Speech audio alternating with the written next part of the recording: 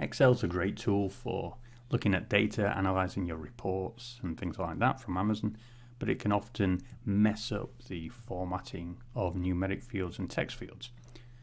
So I want to show you here just how you can format them. It should give you some ideas of how you can change your Excel formatting in the worksheet itself so that it displays the data correctly. So I've created a CSV file with some numbers in, and if you try and import that data just using the data tab, say from text file, we see example, and I'll just say finish.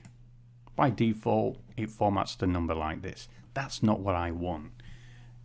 In the case where you actually want to see the full number, the full text, then you need to tell Excel to format the column that it displays the data in differently. And you can do that by either going to home and setting the field as text. But you'll notice that one thing it does, even though it's displaying the number correctly up here in the format entry field, whatever it's called, it's not displaying it correctly. Let me do that again here. It's not displaying it correctly as soon as you set that formatting. What you have to do is actually go in, edit the field, press enter, and then it displays it correctly. But that's not great, as it's not ideal for what we want.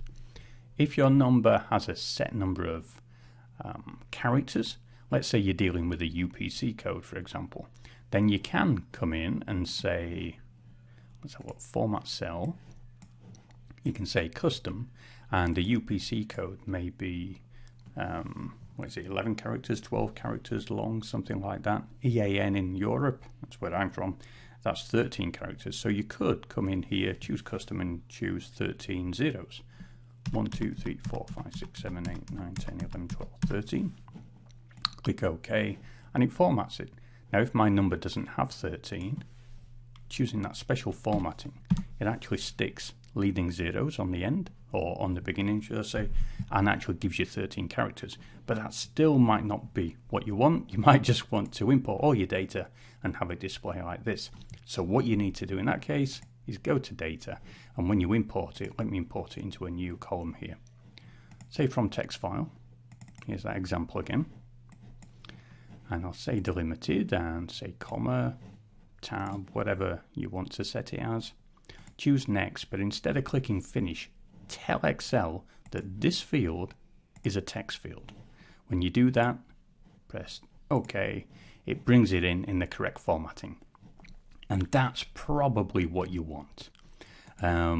If you save this spreadsheet, you've got all your formatting on and things like that, produce a new report from Amazon and want to bring the data in, then as long as you're sort of in the worksheet, you haven't changed the data much, you can just come up here, click refresh, say here's my new report, import, and it's going to remember the formatting of that field and pop it in there every time you refresh that data.